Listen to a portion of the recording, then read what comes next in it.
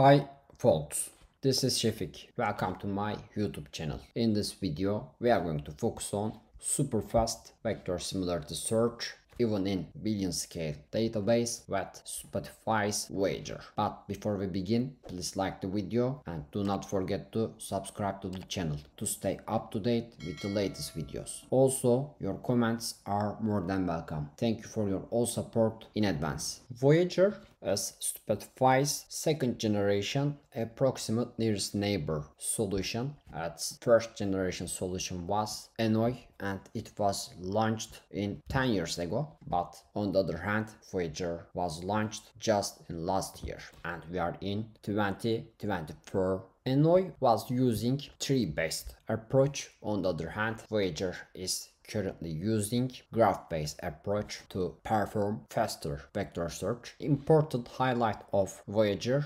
according to the Spotify engineering blog post, which can be accessed in this URL, it's 10 times faster than Annoy with same recall, and also it has 50% more accuracy at same speed. As a prerequisite of this experiment, you are expected to install Voyager package from pip with pip install Voyager command, and secondly we are going to use DeepFace library for Python to generate vector embeddings from facial images in this experiment. You can install DeepFace package with pip install DeepFace command. As a database, I'm going to use the unit test items of DeepFace library, which can be available in this URL. Thereafter, I'm going to import the built-in operating system library. Thereafter, operating system module has walk function, and here we are going to pass the unit test folder, DeepFace tests and dataset. And as you can see, operating system's walk function is returning directory path, directory names and file names.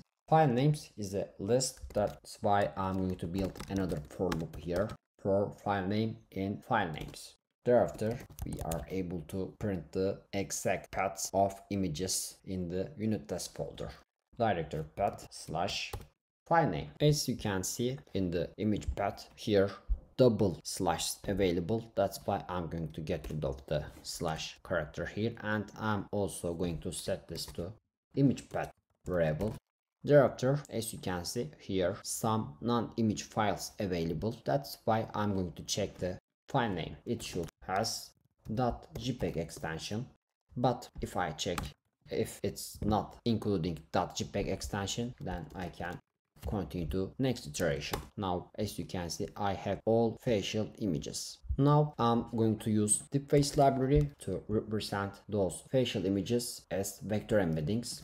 That's why I'm going to import the library from DeepFace, import DeepFace. Once the DeepFace library is imported, I'm going to use its represent function and set image path as image path here. Secondly, in this experiment, I'm going to use model name as FaceNet because it offers more stable vector embeddings. And secondly, detector backend is going to be MTCNN in this study because its detection performance is high and also it's very fast. If you check the docstring, represent function is returning facial area, face confidence and embedding. I'm going to focus on the embedding here and also its list. Let's assign this to results and build another for loop here for result in results, and I'm going to get the embedding key of each result. Or if you want to focus on the first facial image detected in the face, you can use results 0 index values embedding key instead of embedding. Let's do this in this experiment, and I have image path and I have the embedding. Now I'm going to store all embeddings in a embeddings list. Before this for loop, I'm going to initialize the empty embeddings list. Similarly, I'm going to store the image names as empty list. Here, once embedding is calculated, I'm going to append the current image path to the image names list and current embedding to embeddings list. All embeddings are calculated and they are stored in embeddings list. Let's check its size. It's 63. It's very small number for approximate nearest neighbor experiment. Let's generate a synthetic data. I'm going to import NumPy dependency to generate synthetic data. Here, let's set a target size and let's set it to 1 million. Let's build a product for I in range from my current size 63 to target size 1 million, and image path here is going to be synthetic underscore I.jpg, and embedding is going to be numpy random uniform, and let's generate embeddings between -5 and +5, and it's going to be 128 dimensions. Similarly, I'm going to store image path and embeddings into this lists. Here I can import Takadum module tqdm, import tqdm. If I use Takadum, here I'm able to monitor the progress. It's completed in 7 seconds, which is very fast. Now length of my embeddings list is 1 million, also should be equal to length of image names. Now I can store all those embeddings into my Voyager index. That's why I'm going to import Voyager as from Voyager import index and space. And here I'm going to initialize the Voyager index. Index is equal to index, and I'm going to use Euclidean distance, and FaceNet module generates 128 dimensional vector embeddings. Now Voyager index has add item and add items functions. Of course, calling add items is going to be much faster. That's why I'm going to create embeddings numpy array, convert this list of embeddings to numpy array.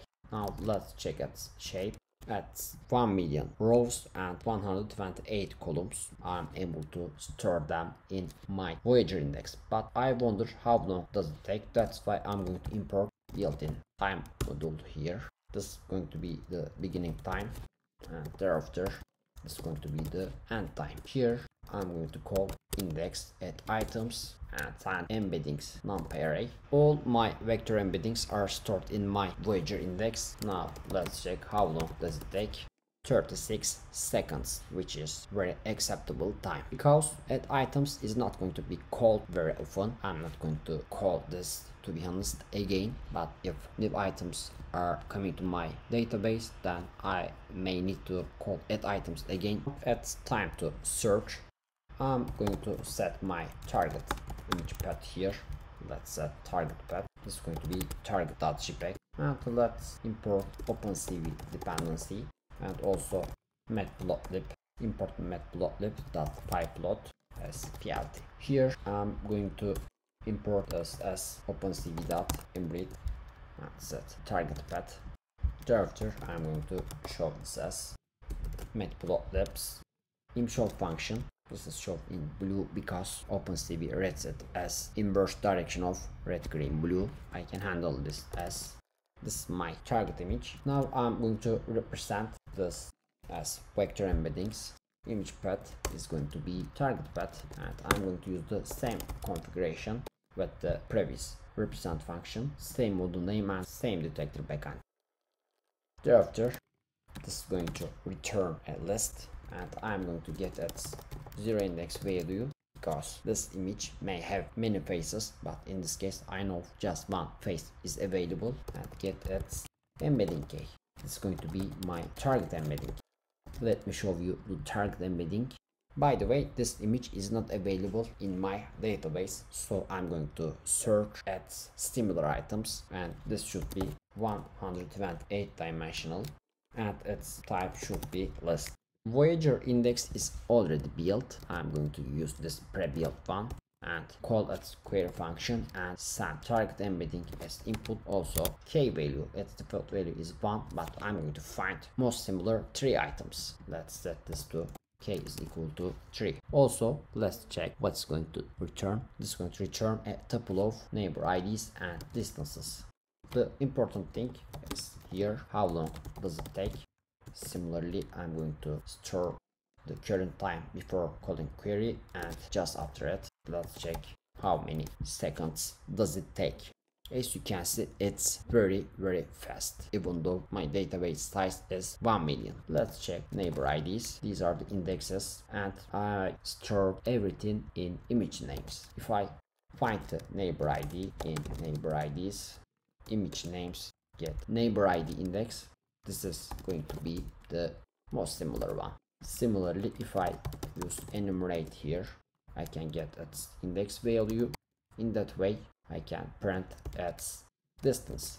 The most similar one as image6.jpg, and this is its Euclidean distance. Let's plot it here.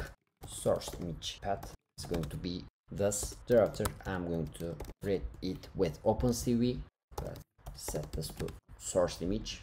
Thereafter, let's plot it. Matplotlib initial function, send source image, converted to red, green, blue, but here additional I should call show because I'm calling inshow in for loop, otherwise it's going to plot the last one. This is the most similar one, this is the second most similar one, and this is the third most similar one, and this is the target image. Really, it's all returning images of Angelina Jolie. This shows our experiment is working fine. So in this video we implemented super fast vector similarity search with Spotify's Voyager approximate nearest neighbor library for a million scale database, and we used DeepFace to generate vector embeddings from facial images. As you may remember, we are able to store 1 million size database into our Voyager index in 36 seconds, but this is not going to perform often. On the other hand, which is going to be performed often, query. This is performed just in milliseconds, even though my database size is million scale. So if you do like this video, please like it and do not forget to subscribe to the channel. Also, if you make comments, it will help me to reach much more people. I appreciate for your support. Thank you for watching this video and see you next time.